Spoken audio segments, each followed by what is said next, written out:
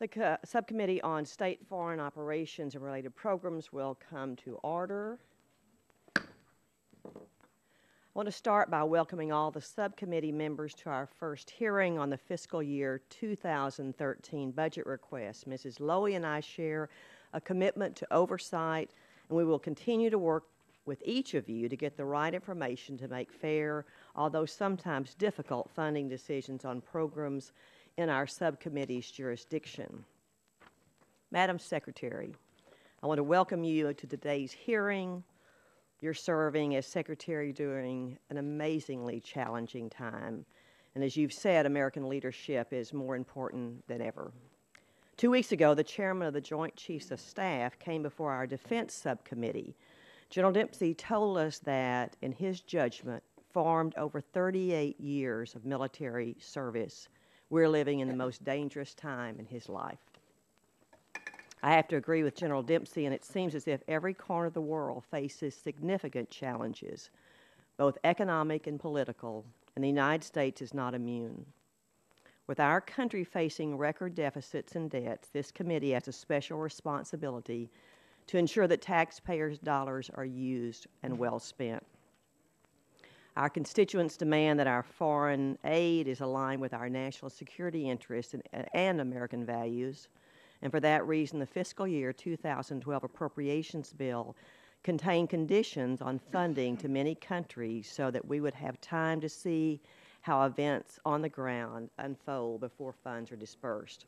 The Congress provided the administration flexibility because we believed it was the most responsible approach to take in a constantly changing environment. Madam Secretary, you now have the responsibility to ensure that this committee is properly consulted, certifications are made when required, and notifications are sent before funds are obligated. We know these conditions create challenges, but oversight by the Congress, of course, is critical. We're faced with several policy issues that are especially troubling. They include the current unrest in Afghanistan, causing all of us to question the security of our troops and our civilians who are working there. The ongoing crisis in Egypt over nonprofit groups working there to promote democracy, Iran's continued pursuit of the nuclear weapons and the resulting threat to our friends and allies in the region, the possibility of the Palestinians going around direct negotiations with Israel, and the intensifying conflict with Syria, just to name a few. During the hearing today, I hope you'll address these issues and explain how the administration's requested increase for programs in this subcommittee's jurisdiction will deal with these issues successfully, especially when the defense budget is proposed to be reduced. The $54.7 billion request for the State Foreign Operations Subcommittee is an increase of 2.6% above fiscal year 2012, and the majority of that increase is for state and USAID's programs. Part of this increase is for a new account, the Middle East and North Africa Incentive Fund. The subcommittee needs to understand why the budget proposes such a significant increase, roughly $700 million, without a clear plan of how the funds will help these new and emerging democracies. We also need more information on why the budget proposes a decrease in assistance to Latin America, Asia, and Africa, regions we can't afford to overlook or certainly take for granted.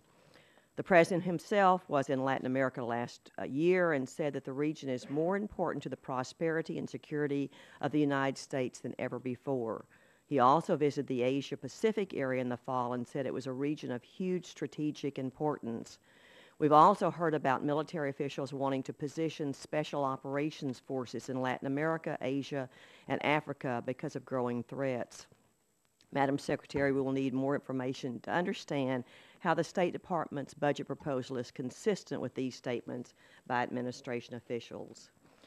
The budget request also proposes to reduce global health programs. As we work with you and USAID Administrator Shaw, who we'll hear from next week, we'll need to understand how these reductions can be achieved without jeopardizing our process and our leadership in these issues. As you look ahead to the coming year, I'd like to offer a few comments on some priorities that I hope you'll focus on. I think that many, if not most of these concerns are shared by all the subcommittee colleagues. First, I hope the administration We'll continue to focus on efforts in the frontline states so that you can solidify the military's accomplishments in Iraq, identify sustainable solutions once our troops leave Afghanistan, and ensure that extremists no longer have safe havens in Pakistan.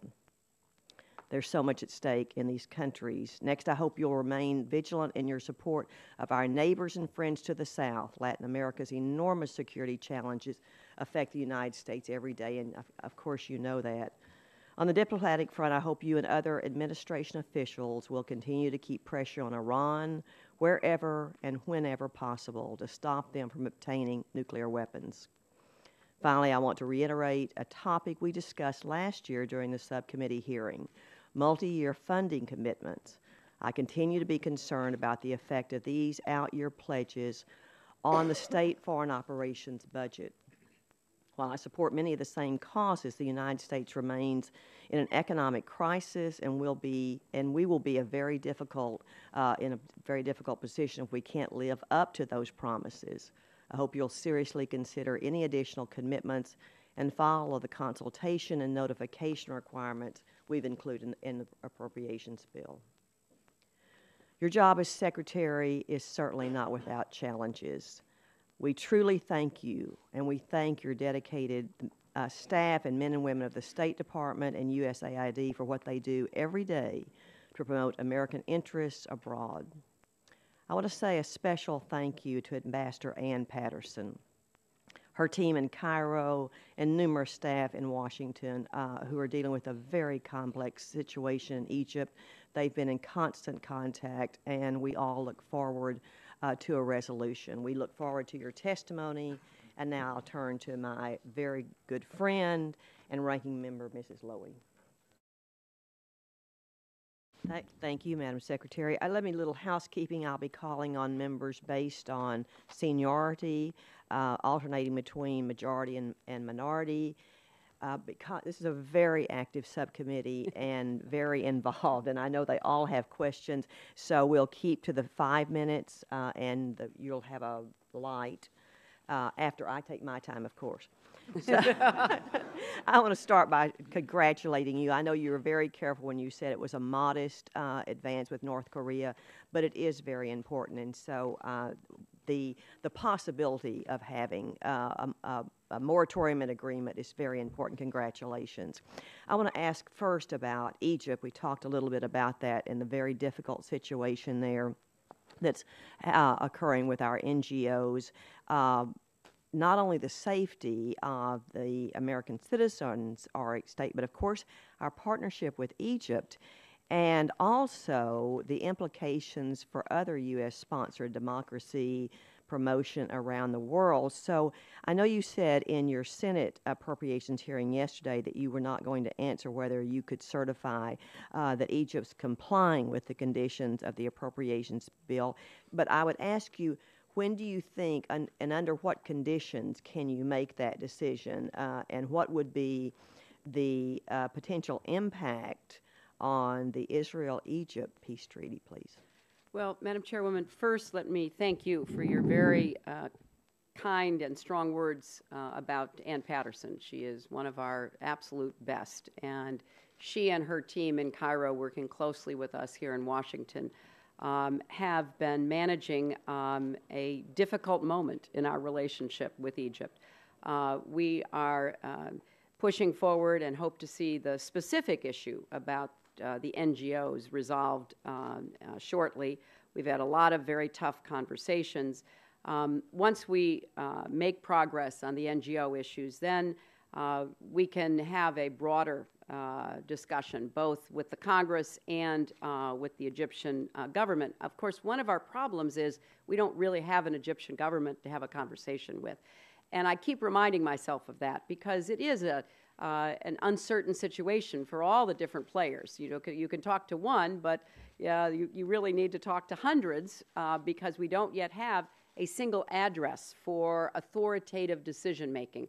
And that will not be probably available until after their presidential election. So we do have to recognize that what Egypt is going through is a an earthquake of great political and strategic importance, obviously to the Egyptian people, but also to the region.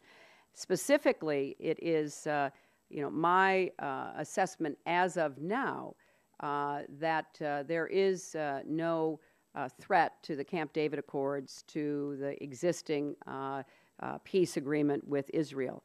But that is at the top of our list as we go through these difficult periods of change with the Egyptians. And, we will obviously address the funding issues in due course, including the certification requirements and waiver options that the Congress included.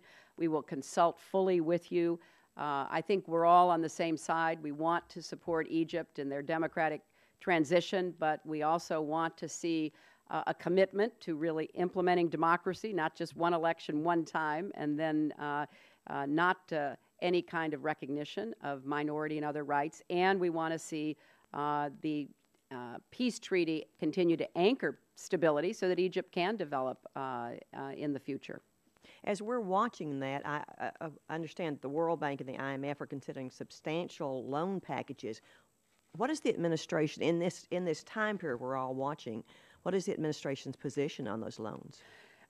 We have encouraged the IMF and World Bank and the Egyptian government to engage in the kind of negotiation that would bring about aid based on conditions. Similar to what you put into our own legislation, any IMF agreement would require a lot of reforms that ultimately would be in the best interests of the Egyptian people. We think one of the real threats to peace and stability in Egypt and in the region is a severe economic downturn. So at this point, we continue to encourage the Egyptians to make the hard decisions that have to be made to be able to get IMF and World Bank assistance. I'm going to ask the other question about Iran that everyone is concerned about in lots of senses. But as we go forward, the sanctions on Iran's central bank and that the Congress established seem to be having some impact. It's hard to judge how much of an impact.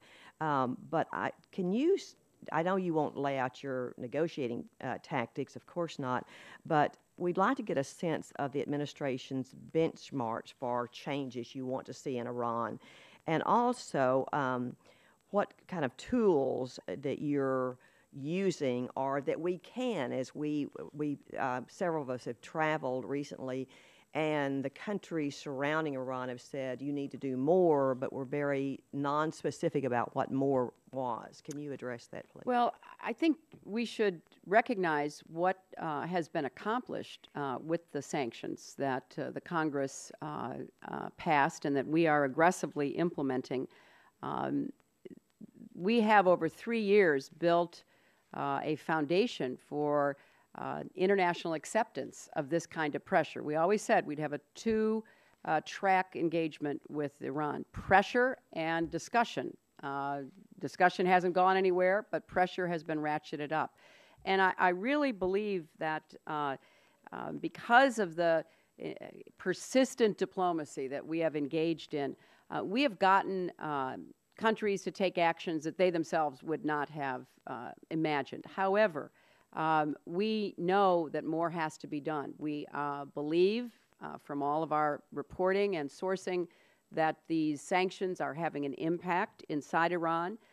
We know that there is a debate going on inside Iran among various power centers. We also are committed to implementing these sanctions to continue to ratchet up the pressure, but at the same time, when Iran finally responded to the invitation to resume the P5+1 negotiations, we encouraged a very close look at what would be required to actually begin those again. So there's nothing clear or easy about this effort to calibrate the pressure and expectations, but I do think sanctions are working.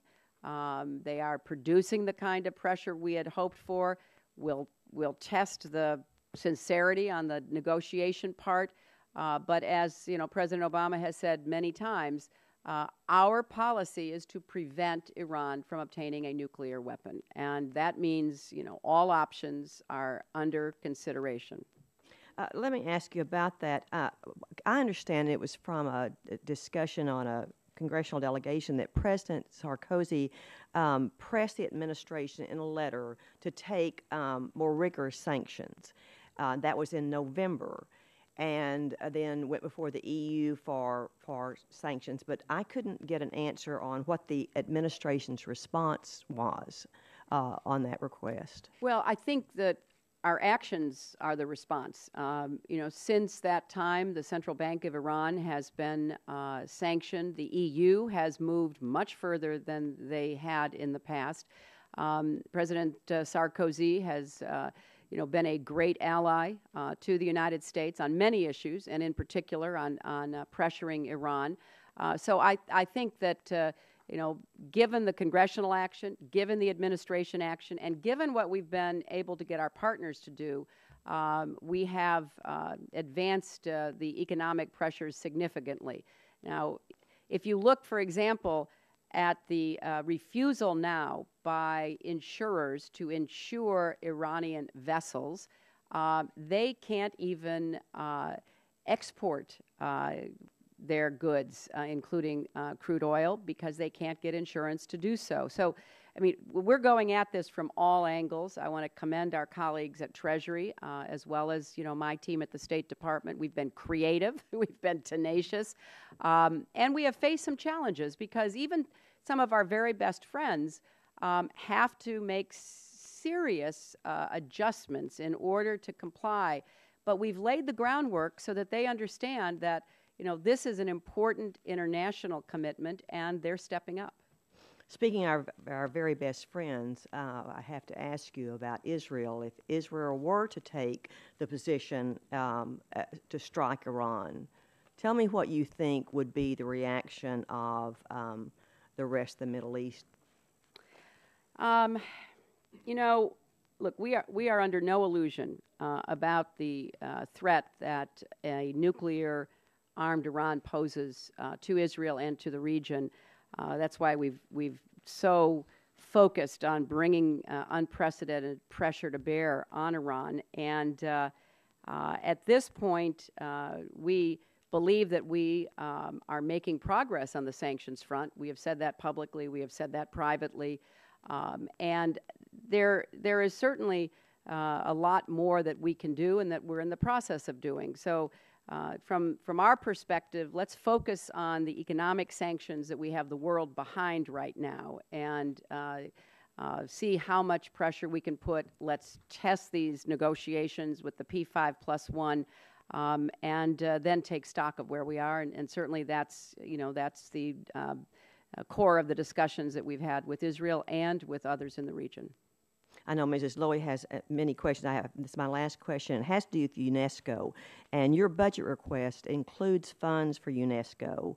And it says that you intend to work with the Congress on providing authority to waive the provisions that we have in our bill having to do with the funding for UNESCO.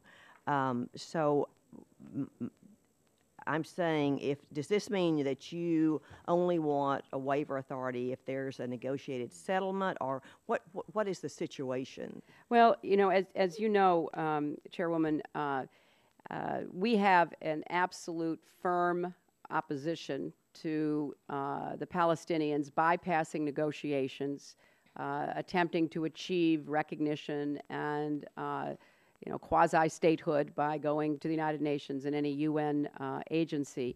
And we've made it clear that it's not only the administration's position, but that under existing law, there is a prohibition on our being able to fund any organization that goes ahead and gives that kind of recognition.